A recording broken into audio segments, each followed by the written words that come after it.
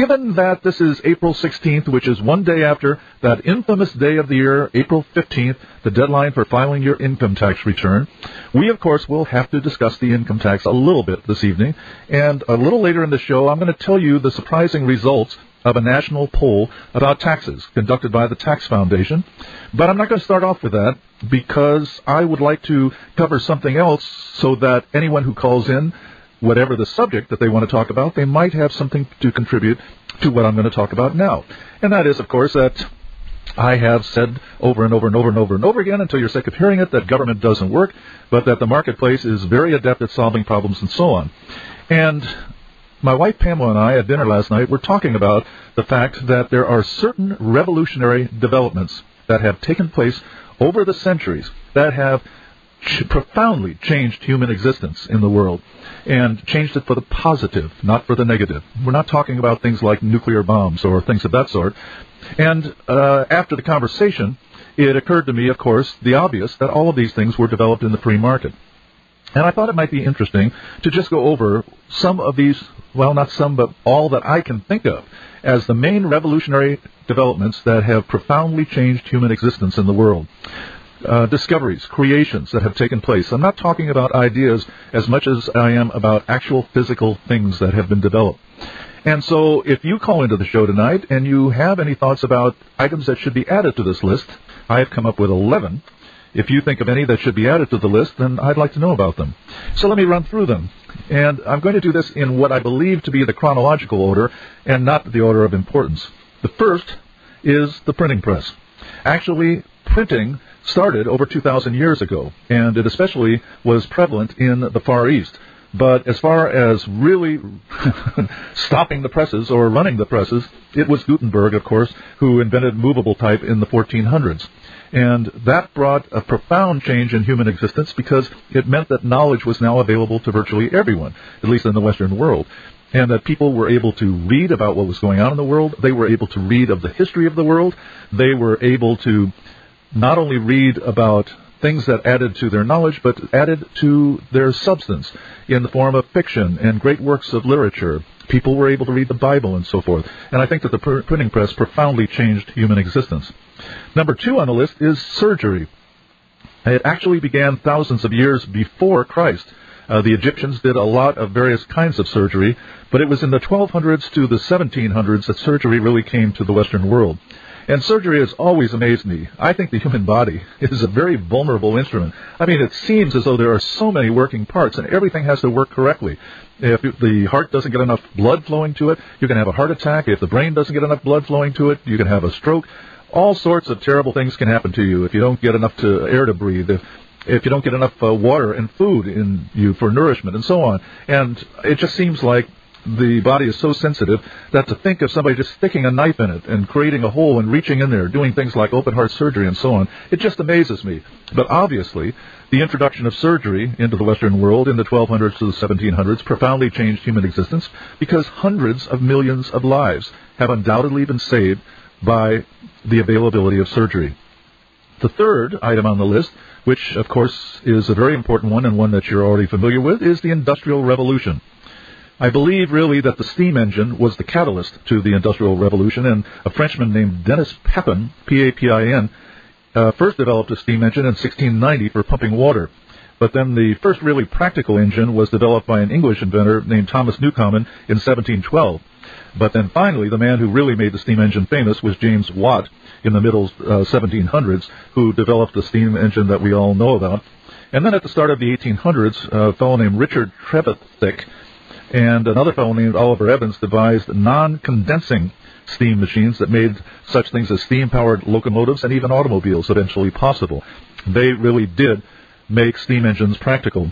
Well, that led to the Industrial Revolution because it was now possible to mass-produce things. There were also coal-powered machines that contributed to the Industrial Revolution. And once the Industrial Revolution got underway, it was only a matter of time till the specialization of labor took over, and you had assembly line production. And that brought about low-cost products that were available to everyone instead of just to the very rich. And that contributed, obviously, to the development of the kind of prosperity that we take for granted today.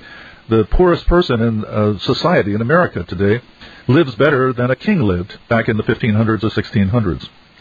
The fourth item on my list is locomotion in the form of locomotives.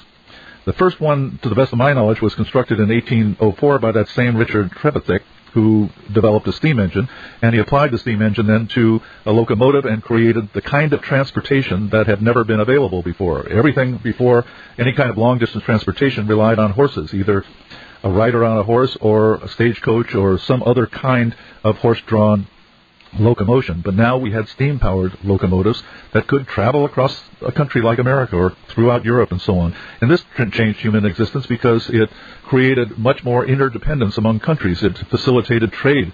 The trading of products from one country to another became much, much more prevalent, and that expanded the division of labor then, so that you now had not only the products produced in your own country available to you, but products produced in other parts of the world. And so human existence took a big step upward. A really important development, which is number 5 on my list, was the harnessing of electricity. And, of course, we all know about Thomas Edison and all the inventions of the electric light and various other things that he developed.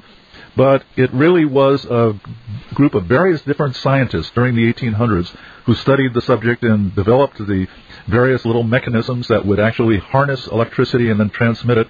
And it was Thomas Edison who then took all this scientific knowledge and applied it to individual products. And, of course, our life would be just completely incomprehensible without electricity. We would be living on such a lower existence without the ability to move things through electricity, without the ability to see things because of electric lights. And we depend upon electricity so much, as we find out whenever the local government-run power company or the government monopoly private enterprise power company suddenly turns off our electricity, and we go 8, 16, 24, 32 hours without electricity, and we suddenly realize how much we depend upon it. Number 6 on my list is automobiles. Obviously, opened up a world of travel to each individual, the ability to drive across a city, not just across a country as locomotives did, but to just go anywhere you needed to. And this, of course, like everything else, was a long-term development. The internal combustion engine was first really developed in 1860, or at least applied to the idea of a horseless carriage. And to the best of my knowledge, it was a man named Jean-Joseph Etienne Lanoir, who, surprisingly, was French. And his first horseless carriage was capable of driving at about 4 miles an hour. And then in 1876, a guy named Nicholas August Otto, undoubtedly a German, introduced the first car that we could consider to be a direct ancestor of the kind of cars that we drive today. And then, of course, in the late 1880s, the couple of guys named Gottlieb Daimler and Carl Benz formed a company called Daimler-Benz, who still today produces the Mercedes-Benz, and they began to really turn out the automobiles. It was actually Ransom Olds, the founder of the Oldsmobile, who first used an assembly line to produce cars, but it was Henry Ford, as we all know, who perfected it, and because he did, he dominated the automobile market until eventually in the 1920s, General Motors began to catch up and surpass Ford and remained the leading automobile manufacturer in the United States, I believe, right up to the present time. I think General Motors is still number 1. Next development, which I find to be important, was the harnessing of radio waves. And I don't think that many people realize the full ramifications of the ability to use radio waves to make things happen. And this began in the late 1800s, but today we rely on the radio waves. The ability to transmit voices and other information by radio waves has made it possible for such things as television, cell phones, CBs, all kinds of things that rely on radio waves to transmit things through the ether to other people. And for that we rely on 2 people who are known in history, Guglielmo Marconi and Heinrich Hertz.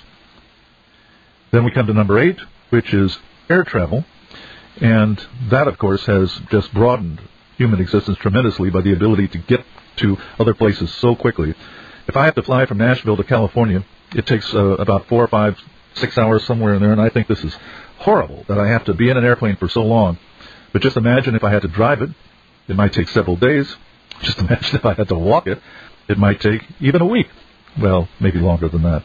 And, of course, we thank the Wright brothers for that, who in 1903 actually got an airplane off the ground, and that was a gasoline engine-powered airplane. There were, of course, balloons and other things of that sort before. The interesting thing about that Wright brothers' first flight was that they traveled 120 feet, which is less than the wingspan on a 747. It's amazing. It's amazing how big airplanes are now.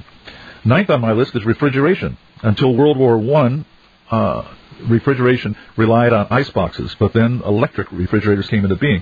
And the whole concept of refrigeration was very, very important because it meant that food could be stored over long periods of time instead of having to rely on constant reaching for food, buying food, growing food, so forth. It also meant that things could be eaten out of season. But more than anything else, it meant that food storage was available, and that probably saved a great many lives simply because what is really, in essence, fresh food was available to people, and they didn't have to eat food that might be too old and cause toxics that resulted in death and so forth. Number 10 is penicillin, and along with other antibiotics and prescription drugs, have saved millions, hundreds of millions of lives, I'm sure. Alexander Fleming was the one who first developed penicillin in 1928, and then, of course, all sorts of developments have taken place since then. And the final item on my list is, obviously, and you're going to guess this one easily, the computer. And it seems strange that we are so dependent upon computers today, and yet probably not one person in 100 listening to this broadcast had a computer 25 years ago. I happened to have my first computer in 1975, and it was a business computer produced by Hewlett-Packard, and then I replaced it in 1978 with another one, which I kept until 1989 when I finally got a PC, and have had a series of PCs since then. But the development of computers is rather interesting. In 1623, a German scientist named Wilhelm Schickard invented a machine that used various sprocketed wheels that could together add and, with the aid of logarithm tables, actually multiply and divide. But of course, it had no power behind it. It had to be manually operated. And then in 1642, the famous French philosopher and mathematician Blaise Pascal invented a machine that could add and subtract, and it would automatically carry and borrow digits from column to column the way we do when we do this by hand with a pencil and a piece of paper. And Pascal actually built 50 copies of his machine, but it was really just a curiosity that he gave to his wealthy friends as gifts. But Pascal has always been remembered, and there was a computer programming language called Pascal, which may still be used for all I know, but was used for many, many years. And then in the early 1800s, a Frenchman named Joseph-Marie Jacquard used punch cards to operate silk looms. And in 1820s, Charles Babbage developed what he called a difference engine and then an analytical engine, which were what you might call mechanical gizmos that were meant to solve mathematical problems. The first electronic calculator was developed by Herman Hollerith, and it was actually used for the 1980 census in the United States, and that was the beginning of computer power. And during the 1920s and 30s, there was progress in developing the whole concept of electronic computers, and of course one of the leaders in that was a company that later became known as IBM. And the Mark I, which was developed for IBM, was, I believe, the first calculator to use binary numbers, which means that everything was based on zeros and ones. We use the decimal system in our daily lives. That means that there are columns of numbers. There are ones, there are tens, hundreds, thousands, 10,000s, 100,000s, and so forth, all powers of 10. In the different columns. But binary numbers use only two numbers. Instead of having 10 digits, it has only two digits, 0 and a 1. And so what you have are a string of zeros and ones that comprise a number. Let's see how we can explain this. Let's take the number 178. It would be represented by 10110010. It would mean that there is one. The first one means 128. The 0 means there are no 64s. The next one means there's a 32. The next one means there's a 16. The 0 means there's no 8. The next 0 means there's no 4. The 1 means there's a 2. And the 0 means there's no 1. And if you add all those up, you get 178. But the reason it has to be binary numbers is so that you can have a series of switches that are either off or on. With the decimal system, where you have 10 possible digits, there's no way to portray that mechanically. No way that you can have a series of switches and figure out whether a switch is supposed to represent 7 or 5 or whatever. So everything has to be based around 0 or 1. And it means that in your computer, there are millions and millions and millions of these little switches, or they're called gates once they got inside the computer. But an interesting thing about all this, having to do with the free market and government, is that during the Second World War, the government tried to develop a computer in order to help aim artillery. And needless to say, the war ended before the computer was built. And after the war, private companies took over the development of computers, and then progress followed very rapidly. One of the big movers in computers was John von Neumann, a Hungarian-American. And in 1945, he was the first to be able to create a computer that actually stored a program within the computer's memory so that it could do a whole series of calculations without human intervention. One more thing about computers. Someone named Moore, and I should have looked up his first name before the broadcast, but I forgot to do so. But he was a famous computer scientist, made the statement that eventually made a statement at a conference once, a technical conference, that eventually evolved into what was called Moore's Law, and that was that computer power doubles every 18 months without an increase in cost. In other words, if a computer is X speed, can process at X speed, right now in 18 months it'll process at twice the speed without increasing in price in any way whatsoever. And if a computer can hold X amount of storage at this point in history, 18 months from now, it'll be able to do twice that without increasing the cost in any way whatsoever. Very quickly, some other possible items for the revolutionary list are indoor plumbing, eyeglasses, irrigation, water purification, photography, and my very, very, very favorite development of human existence, the symphony orchestra. To me, it is a wonder of nature that a symphony orchestra can create the sounds that it does. And I'm talking about today's symphony orchestra. In the days of Mozart or Bach, the instruments were quite different. They were not as pleasing to the ear. The orchestras were not as large. But what orchestras can do today with the music of Sibelius or Rachmaninoff or Dvorak or Mahler or Wagner, it just overwhelms me. And, of course, I love music, and without music, life to me would be absolutely tasteless. All right, let's see what Michael in Kentucky has to say this evening. Good evening, Michael. I think your subject's very intriguing. Of course, technology can be a double-edged sword. And what the rule on the computers you were talking about, where things are doubled every so many months, supposedly. I think there's also the flip side of that. I think it's some technologies that I've occasionally you'll hear mentioned, or in technology-type publications like whatever, Popular Science or Popular Mechanics, and you never hear about them anymore. It's this guy has developed a way to get rid of nuclear waste by injecting it into molten slag surplus from steel and break the radioactive bonds and create an inert stuff that can be. You just lost me there. Well, okay. Well, even occasionally gets mentioned on something like NPR or something, some technology like that, and you never hear about it anymore. And we've got all this problem with Yucca Mountain trying to get, be forced to bury the nuclear waste. I see. So what you're saying is that the technology has some byproducts of it that we don't hear much about, but are negative rather than positive. Well, yeah. Just on that one subject, nuclear power is probably the most expensive and dangerous way to boil water ever conceived of by man. I mean, that's essentially, boiling it down. But we're not trying to soft-boil eggs here. We're trying to light up a city. Well, yeah, that's true. But I think, of course, you're probably familiar with some of the Tesla experiments in transmitting power and things like that. Nikolai Tesla? Yeah, General Electric let him do some research, but I think they tried to shut him down, too, because they did not want him to develop a way to transmit power that could not be regulated. Well, for anybody who doesn't know whom we're talking about, Nikolai Tesla was a scientist of 100 years ago who actually was in the 30s.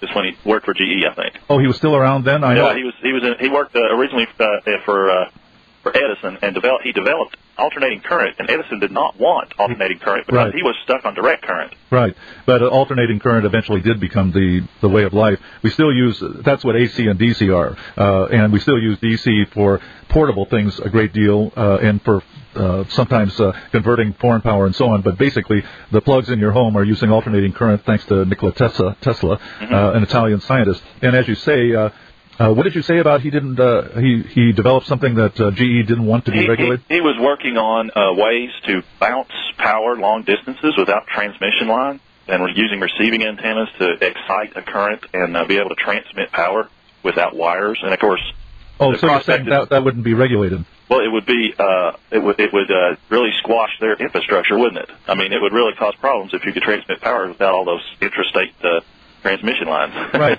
but you see, in the free market, when something like that happens, the person who develops it might be working for a company who has a tremendous investment in the existing structures, but like Edison. But there are always other companies that don't have that kind of investment already, and will be very, very eager to welcome such developments, because it means that they can become a player in the market with a much, much smaller investment. And so we always hear these conspiracy stories that there's a pill you could drop in your gas tank and you could get 100 miles to the gallon, but of course Exxon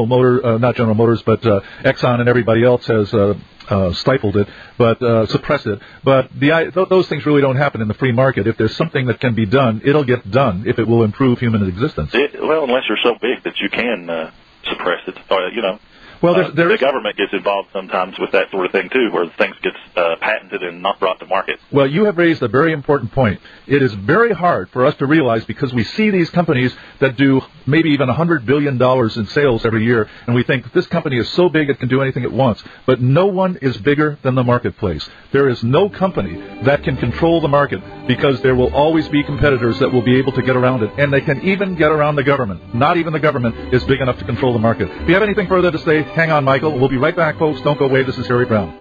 And, Michael, do you have something further you want to say? I wanted to tell you about a piece of technology that I heard about 13 years ago that also disappeared off the radar screen, and you seem to know a little bit about computers. And then I wanted to ask you a question, because I'm trying to figure out where you're coming from. The operative words are a little bit. Yeah, well, me too. I know enough to be dangerous. Good. After assembly language class and having to deal with multiple, at the time that I was in computers, there were so many different keyboards and so many different function keys out there for different terminals. I just said, forget it.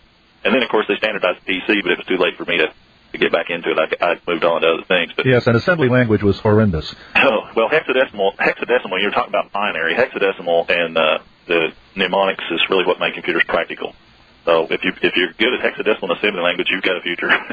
But there was a development about 1992 or 1993 where they had developed a way to grow crystals in a very uniform fashion to make silicon cubes that were around about an inch cube. And with error correction, they used 3 of those. They had little stepper lasers that were synchronized in the vertical and horizontal axis. And they could step through that 1-inch cube of silicone in a uniform fashion and polarize the molecules of silicone to either represent a 1 or 0. And that one little cube of silicone could store, at that time, the sum of all human knowledge with room to spare for decades and decades. Including all the baseball scores. Every piece of trivia you would want to put on there. We're talking about 13 years ago. And that has never come to market. Well, all I can say is that there are a lot of stories floating around, and I wouldn't begin to know how to verify them.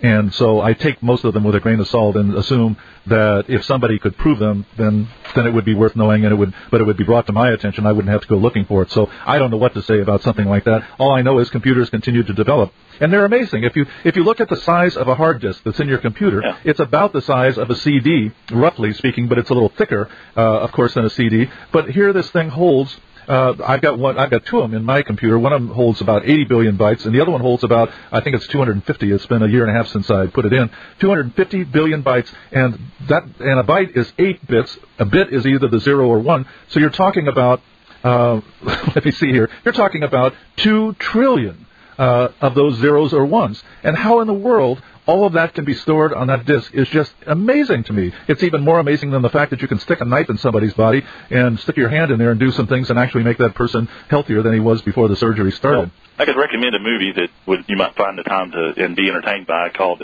Chain Reaction with Keanu Reeves and Morgan Freeman. Have you seen that one? No, I haven't. It deals with the theoretical implications of unleashing such a technology and the destabilizing effect that it would have.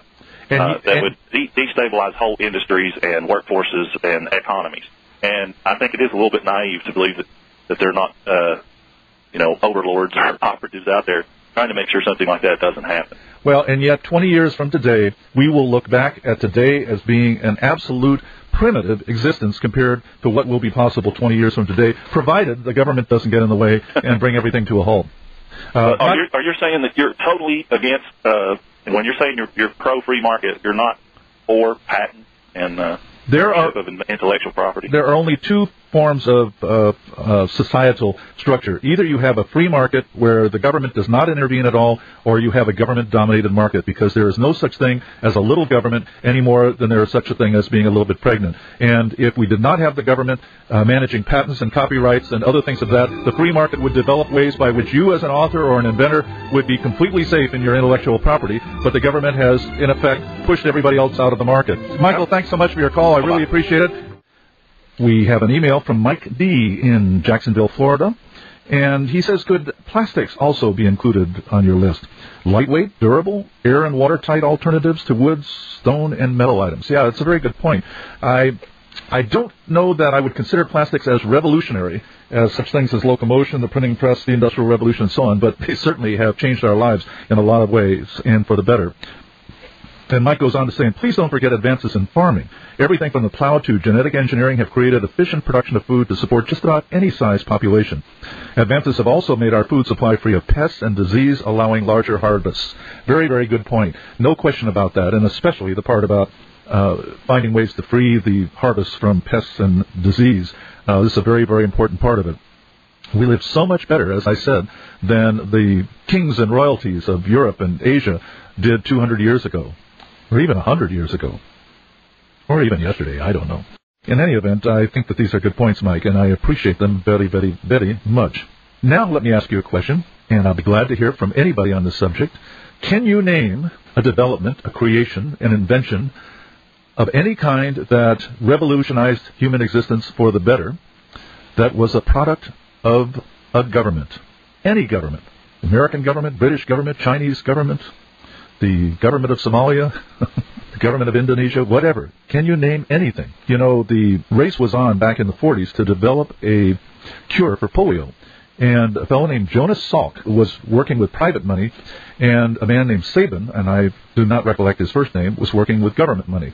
And Salk got to the market about 2 or 3 years ahead of Sabin and gave us our first polio vaccine, which effectively wiped polio out as a threat. That doesn't mean that no one ever got polio after that, but it was very, very, very rare in a country like the United States. The Sabin vaccine improved upon it by making an oral vaccine rather than one that had to be injected. But it came, as I said, 2 or 3 years after Sabin got his to market. So anyway, give me a call and tell me if you know of some government-produced development that changed human existence for the better. And please do not name the nuclear bombs. I don't want to keep Don in Pennsylvania waiting, so let's take a phone call. Don, you with us? Yeah, am I coming through clear? Yes, you certainly are. Hey, I have listened to your show, I think, for a couple of years now, and it's the first time I've ever called your show. I enjoy it very much. We're glad to hear from you. Great. You asked a real good question there. 2 things. What is it, any government or a specific government? Any government. Okay, what about government in general? All governments. Well, one of the great developments I believe that government in general came up with is law enforcement. It's one of the few. I'm a big critic of government, but I believe that one of the good things that it did end up developing is law enforcement in general. Well, I take it what you mean by law enforcement is reducing the amount of violence in society. Yeah, keeping the control of general welfare, or not control of, surety of general welfare. Well, you know what I mean? Yes, but I find it hard to consider that much of an accomplishment when crime is at such high levels as it is today. And of course, okay, but the fact that law enforcement exists means that my mom can be assured of a general level of safety.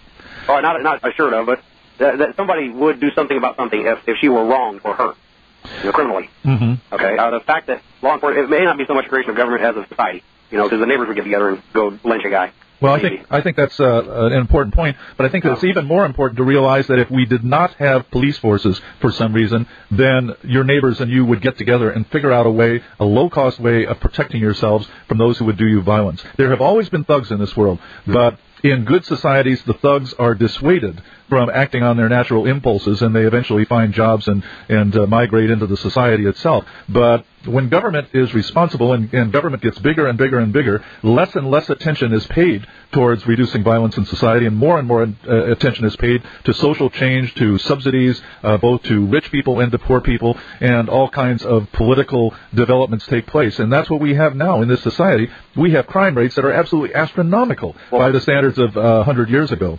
Well, that was my next my next thing that I said that I believe the 2 things were invented well by government. One was the law enforcement in general itself. The second thing that I feel that government invented was those guys that pick up my garbage every week. In case they're listening, okay. Anyway, let me tell you something about picking up garbage. What do you do? Do you wheel the cans out to the curb every week? Yeah, we drop ours off. Yeah, once a week. Yeah, out there. Okay. I happen to be one of those fortunate people in America, of which there are very few, but I happen to be one of those fortunate people who lives in an area where the government doesn't pick up the garbage. And as a result, there are about, I think it's about 8 garbage companies that service this area. And it was 2 or 3 years ago that this subject came up in one of my radio shows. So at a break, I quickly looked in the yellow pages to see how many companies there were. And I don't remember what it was. It might have been even many as 13, but there's so many. Every single, I should say, 2 days a week, Mondays and Thursdays, they come. I don't have to wheel them out to the curb. The garbage cans are right by my garage, which is attached to the house. So I don't have to go out in the rain and wheel the things out or anything else. And you know what they charge me? What? $20 a month. Really? Okay, well, then I digress, and I got to get back to work on my newsletter. Okay, but let me just make my point about this. When you don't know what private enterprise can do, and government is doing it, it is easy to believe that only government can do it, or only government can do it at a lower cost. But take away the government, and you suddenly find out that everybody's coming forward with, well, let's do it this way. No, we could do it this way. Oh, here's another way. Oh, we'll charge this. No, we'll charge that. And you suddenly find out that all these ideas are available now instead of one way being imposed upon everybody. Well, don't get me wrong now. I feel I'm a value producer. I try to produce more value than I consume as a consumer. Sure. Unlike any government agency, any government agent. I don't like non-value producers like government agents and religious mystics and so on and so on. But I just, I wanted to say try to say one kind of thing about it. But now that I think about it, no, government didn't invent law enforcement. Very good. Oh, I'm so full. I got to get back to work. This doctor's giving me a heck. Hey, have a great night, and I love your show. Oh, thank you. Well, obviously, then you're no fool. All right, okay. Bye. Thanks. Bye-bye, Don. Thanks so very much. I'm still listening, though. Bye. Okay, good. All right, let's get started on the income tax. We're coming up to a break in 2 or 3 minutes, but we'll get started. I mentioned at the top of the show that the Tax Foundation had just released a week or so ago the results of this survey that was done using the normal polling techniques and so on. And let me just give you the answers to some of the questions that they asked. A lot of them were, what's your height and weight, what's your religion, and are you married, and all that sort of thing. But how would you rate the value you personally get from the taxes you pay to the federal government? Those who said excellent or pretty good amounted to 25%. Those who said only fair or poor, 66%, and then 9% were not sure. Question: considering all government services on the one hand and taxes on the other, which of the following statements comes closest to your view? Decrease services and taxes, 34%. Keep taxes and services about where they are, 30%. Increase services and raise taxes, 13%. Not sure, 23%.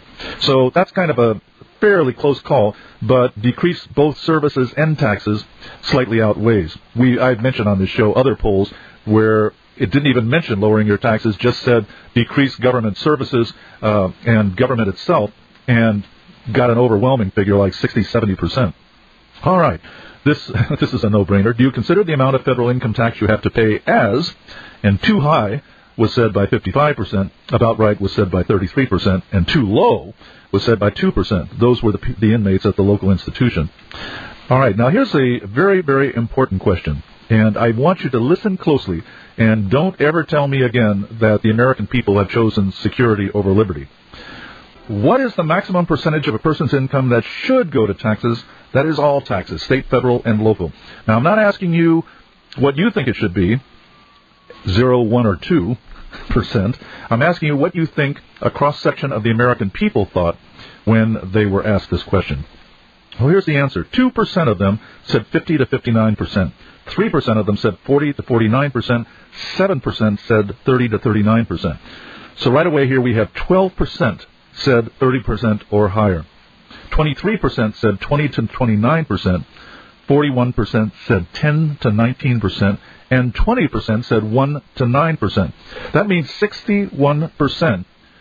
Pardon me, I left out the best category of all. 3% said that it should be 0%, is the amount you should pay in taxes. So, here's my point. 64% of those questioned said that it should be less than 20% that you pay total federal, state, and local taxes. 64%, which is just a tad under 2/3 of the American people, think that we should pay less than 20% of our incomes in taxes, total, state, federal, and local. Now, how much do we actually pay in federal, state, and local taxes? Well, the U.S. Bureau of the Census used to calculate this figure every year, ruling out all kind of double taxation, money that gets passed between the state and federal governments and so on, and just figuring exactly how much of the national income goes to taxes. The last time they did this, which was 12 years ago, the figure was 47%. And it is very, very difficult for me to believe that it has gone down since then, but it is very possible it's gone up. So while we are paying roughly 47% of our incomes in federal, state, and local taxes, meaning income taxes, property taxes, sales taxes, excise taxes, tariffs, telephone taxes, and so on, while we're paying 47% of our income in all these taxes, 2/3 of the American people, roughly, think that we should be paying less than 20% of our incomes for these taxes. So, would you say the American people are on our side in wanting much smaller government than we have now? Now, you can say if you want, yes, they want to pay less in taxes, but boy, they don't want to give up their subsidies. Well, nobody's ever offered them something in exchange for those subsidies, whether it's a student loan or Medicare or whatever it may be. And I believe, as I've told you before, that we have a powerful weapon in the great libertarian offer where we say to people, would you give up your favorite federal programs if it meant you never had to pay income tax again? And your children would never have to pay income tax, and your grandchildren could go through their whole lives never even knowing that there was an income tax once. And that is a very powerful question, and the times that I have asked it over the last 10 years, the answer that I get over and over and over and over again is, yes, of course I would give up my favorite federal programs if that were the reward. The American people are really on our side, and all we need to do is to find a way. When I say all we need to do, it's a powerful job and it's not an easy job. But what we need to do is to find a way to harness that sentiment and get all these people who don't vote because they know intuitively that it isn't going to make any difference, get all those people to start going out and voting, not for the Republican or Democrat who seems to be the lesser of two evils, but for a libertarian who is actually promising and devoted to the task of doing something about this. All right, let's get back to the phones before we go on with the survey, because there's some more interesting answers to questions that I think you will enjoy. Let's talk to Owen now in Washington. Good evening, Owen. Good evening. Is that Washington, D.C. or Washington State? Washington State. Washington State? Yes. Okay, well, what's on your mind tonight? Well, it's kind of interesting that you whole bring up the whole income tax thing, because I haven't studied income tax, federal income tax. I study tax law in my free time. Uh-huh. And I've learned that the income tax, as imposed by federal law, U.S. Code Title 26, only applies to foreigners. Well, I'm sorry. It's foreigners at home, citizens abroad. I'm sorry. That's how it's imposed. I'm sorry to be the bearer of bad news, but the income tax code, which is a law passed by Congress, spells out who is liable for taxes, and Right. it doesn't say anything about foreigners or citizens abroad. And Actually, I've heard this story over and over and over again for the last 25 years.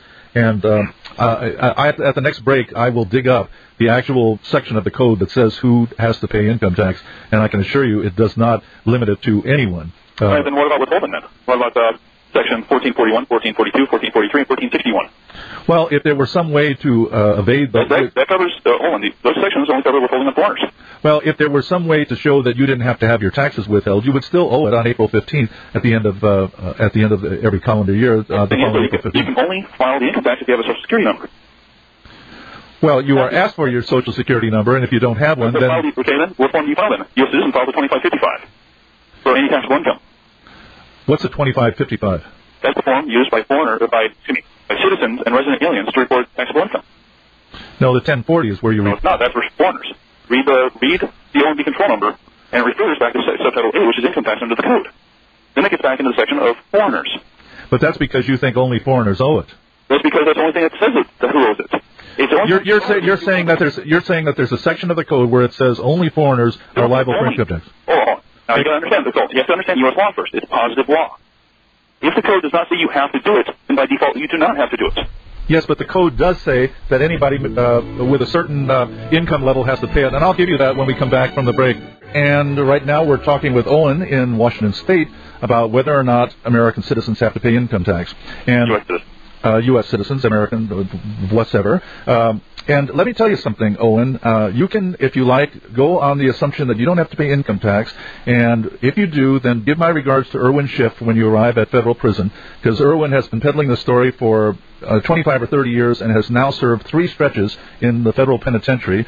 And there are others also. And there are people who have done this, failed to file for 5 or 6 years and not run into any trouble whatsoever. And they how about not filing for over 20 years? Well, if you have managed to make yourself unknown to the system, then that's possible. But if you have if you have a job or 25 something... years. Well, you're not listening to me, Owen. If you have managed to make yourself invisible to the system, then you might get away with it, but you are always in danger of being caught. But if you have a job and W-4s are filed and so forth, and you don't do... Owen, you have to stop interrupting me. And you do this, for 4 or 5 or 6 years, you can then say to your friends and everybody, see, I'm doing it, I've been doing it for 4 or 5 years, and nobody's ever stopped me, and they never came after me, and so on. But what happens is the Internal Revenue Service will not go after you after the first year. They want to see you do this for 5 or 6 years to establish 2 things. Number one, that this was not just simple mistake that occurred 1 year, but that this is a pattern of willful disobedience. And number 2, and number 2, that you have accumulated a tax liability now that is great enough to make it worth their while to prosecute the case. Now, with regard to who must pay income tax, paragraph 36442. Section? 36442. 36442. Person. What are you talking about, section? Well, it's listed as a listen to me, Owen. I got the tax code here in front of me. That's why I'm all right, just listen to me, Owen. Paragraph 36442, persons required to make returns of income, section 6012. Returns with respect to income taxes shall be made by the following. Every individual having for the taxable year gross income which exceeds or equals the exemption amount, except that a return shall not be required of an individual, and then it gives some exceptions of people who are do not have enough income to do it, and so forth. And then it goes on to define what gross income is, and so on and so forth. And there is nothing in any of this about people who live in the United States are exempt. 6012, Procedure and Administration, subtitle F, right? I'm at Information Returns, chapter 61. I'm at subtitle. I'm at subparagraph A, general rule, returns. I'm talking about, okay, Title 26, Internal Revenue Code, subtitle F, which is Procedure and Administration, chapter 61, Information and Returns. Which part? Return statements and special returns? Part 1? Section 6012. Why don't we make it easy? Why don't you just read to me the section that says that U.S. citizens do not have to pay taxes, or that says that the tax code. What part of positive law do you not understand? I do understand it. All right, just a U.S. citizen has to file. All right. Just explain to me who does have to file and where it says who has to file. All right. First off, when you're dealing with income tax, you have to understand that the code only says you have to withhold income tax from foreigners. Follow me so far? No, the code doesn't say you. Subtitle A, income tax. Let's go to subtitle A. Read it to me. All right, let's go over here. All right, I'm going to open up subtitle A, which is income taxes. All right, which chapter do we want to go to? Normal taxes, surtaxes, tax on self-employment income. No, wait a second. Taxes on withholding the tax on non-resident aliens and foreign corporations. Owen, you told me that it only applies to foreigners. Read to me. Income tax. What is income tax? Read to me where it says it only applies to foreigners. It doesn't have to say it only applies to foreigners. Say where it does not say it applies to citizens. Well, it says the only time a citizen would have to pay is if they withhold their tax from a foreigner or a non-resident. It says withholding the tax. If they withhold the money from a non-resident alien and or a foreign corporation. That's the only time a U.S. citizen has to pay. No, Owen, I don't think you understand that the income tax preceded the withholding tax. That we had. No, I'm not talking about Subtitle C.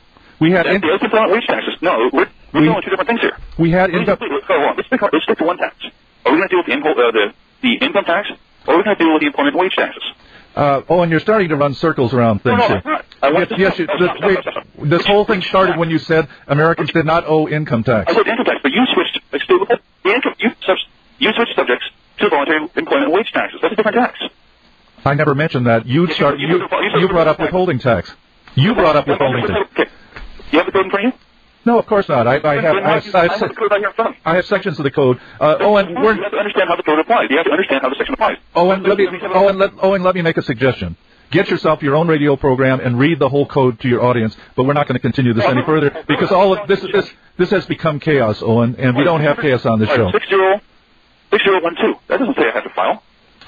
That makes no liability on me. 1461 would.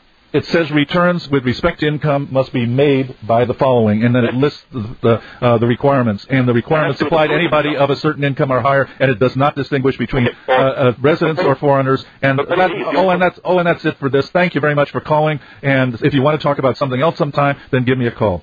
All right. I'm sorry to be so abrupt by this, but this conversation was reduced to chaos, and we don't have chaos on this show. And we have discussed this over and over. And I have to tell you, as I have said before, that the world is just full of people who say, yes, I know Irwin Schiff went to prison, yes, I know so-and-so went to prison, yes, I know this, I know that, and so forth, but now we have figured out a much more airtight case, and no one has to pay income tax. And then 3 or 4 years later, the leader of that movement gets peddled off to prison. Now, it is entirely possible that if you can earn money in some way that you remain invisible to the system, that you might evade it. But you haven't avoided it legally, you have evaded it illegally, and you are always in the jeopardy of being caught and being sent off to prison. We have Joe in Boston on the line, but I'm going to ask him to wait just a couple of minutes because there were a couple more things. Let's go back to the survey. The I told you that 64% said that we should be paying less than 20% in taxes, federal, state, and local. The average response of all the survey takers was 16% as being the highest percentage anybody should have to pay in taxes. And then the question was, in reality, what percentage of income do you think the typical American actually pays in taxes? That is all taxes, state, federal, and local. And the average response there was 29%. So roughly what we're saying is that people thought that the tax load should be about one half of what it is now. And then there were various other questions about which is the fairest kind of tax and so forth. And I'm not going to get into those because we're running out of time rapidly. And I do want to deal with some emails very quickly. What about the space program, which has made much of our technology possible? Actually, it's made practically no technology possible at all. The space program had one spectacular success, sending men to the moon, and everything it has done since then has proven to be a failure. The space shuttle, the space lab, all of these things, none of them have produced any of the results by which NASA was able to extract billions of dollars from Congress on the basis of promises of what would be produced. Gene says one good thing from the U.S. government, the Panama Canal. Oh, God, I don't know about that. It was wrenched, of course, by the deaths of a lot of people, by a fraud perpetrated on the Colombian government, which actually owned that area at that particular time. And whether it has been worth the cost and the deaths that have occurred since it was built is very, very difficult to say because there are always other ways of doing things. Peter suggested the Internet, but that's really just an extension of the computer revolution. And Gene also asked, do you have any speculation on the viability and safety of free market nuclear power? I believe that most likely the free market would find nuclear power to be a low-cost, safe form of energy. But we don't really know because the government insulated it from liability, the nuclear power industry, at the time of 3 Mile Island, that disaster. And again, because the free market isn't operating, we don't even know what the real costs of these various forms of energy are. And so, as a result, we can't really evaluate them, and the market doesn't. Gene says also the name of the computer used to develop the hydrogen bomb was Maniac. Well, that's not a surprise. And then Eric, I mentioned that Tesla was a very smart man, but it was Westinghouse who saw the future of his genius and was willing to use his own capital to bring about the modern age. And that's another subject that we could go into. But let's quickly get over to Boston right now and talk with Joe. Good evening, Joe. Good evening, Harry. First-time caller, although I don't always agree with you. I hear you. I know we can have a fair discussion, disagree, and still be friends. Yes, let's both talk at the same time. Okay, I've heard Alex Jones on your network. I don't know whether you agree with him. He's against the government doing a lot of things. But as far as this income tax, you may want to look into a Brent Johnson. I'm sorry, what is the name again? Brent Johnson. He's on another network. Let me just go into my start menu. I'm blind. I was talking computers not that good. Let me just get the website. Well, tell us, while you're doing that, tell us what Brent Johnson says. Brent Johnson said, you do not have to pay taxes. He says, he lives, the voice of freedom. I don't know what it's www something else. But yes, I have heard of that. Go ahead. He lives outside the system. He doesn't have a Social Security number. He doesn't even use a driver's license. He has an international permit. Now, I don't know how he's doing this, but you may want to have him on as a guest. You can really let him show you because he has been doing this for years. Yes, I really would not like to because I am so sick of this subject and I'm so sick of people telling me that they have found the Holy Grail and then I have to wave goodbye to them a few years later when they go off to prison. The only reason I mention this is because he admitted that Irwin Schiff's doing some things wrong. He did it, and I just think that he's one person you wouldn't mind trying it out with, reading his stuff, and he says he walks the walk and talks the talk, and he's had no problems.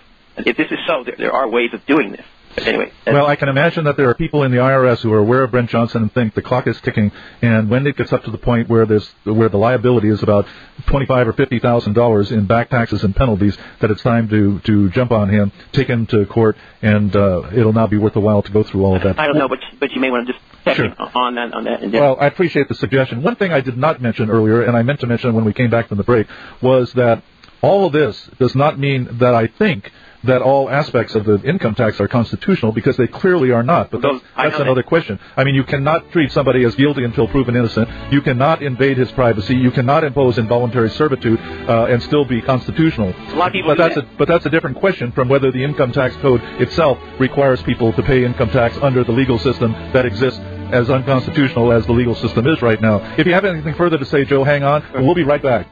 We have Joe on Boston on the line, and Joe, we're just about out of time, so if you have a final statement. Yeah, first tell George, listen one, listen two are out. I just really wish, Harry, and I'm not saying this to be mean, I know you're probably a libertarian and a lot of the social programs don't work, but people today don't care. That's why you have government, and that's why people like myself have been through a lot. And I really wish you would look at Brent's course, and maybe we'll have him on, even though you're furious about the subject, because he seems to be doing it okay, and he's had the Supreme Court. Yeah, okay, I understand, Joe, but I have seen so many people that seem to be doing okay, and I'm really sick of the subject, and I'm sick of people telling me that I don't know what I'm talking about when I have been looking at this for 25 years. Okay. But I appreciate it, and I'm not talking about you, Joe. I appreciate and understand why you feel the way you do, and I'm more than happy that you called in, and I'm even doubly happy that you listen to the show. One thing, can you let me know what your view is on government programs, how they could work? If people don't care, that's why we have a government, because a lot of people, we don't need this, we don't need that, but Joe, I don't believe that, but if you would call in next week and raise that question when we have time to explore it, I think you're touching on something very, very important. Okay, can I have George again, because we're off the air and listen. Sure. George, just keep him on the line and you can talk. George Brzezinski being the engineer who kept us on the air tonight, for which I'm grateful. One final thought on this paying income tax from Pierre, who very often gets right to the heart of the matter with an email. Income taxes being exclusively applicable to foreigners is madness. Why the heck would the U.S. government enforce an income tax that only applies to non-Americans or to Americans overseas? And Pierre's exactly right. Why in the world would the income tax code be written that way? Every year, Congress tinkers with the code in some way or other. If there were such a big, gigantic hole in it that you could walk through, then why in the world wouldn't this year or last year or the year before, wouldn't Congress have just plugged up that hole? Obviously, they want your money. So why would they tell you in the income tax code that you didn't have to pay income tax? You could say, well, then maybe congressmen don't want to pay income taxes. But they do pay income taxes. They reveal their tax returns all the time when running for office. They are paying it. So it's not as though they're exempt from it and they're writing the code. Why wouldn't they take advantage of whatever Brent Johnson or Larkin Rose or Irwin Schiff or any of these people claim can be done? Definitely the income tax touches on all kinds of unconstitutional things. But then $2 trillion of the $2.5 trillion the government spends every year is on projects that are unconstitutional, so that shouldn't be a surprise. Thanks so much for listening tonight. I hope you'll come back next week when we'll tackle some other controversial subject. This is Harry Brown. Have a good week. Do something nice for yourself and your family this week and enjoy your life. Good night.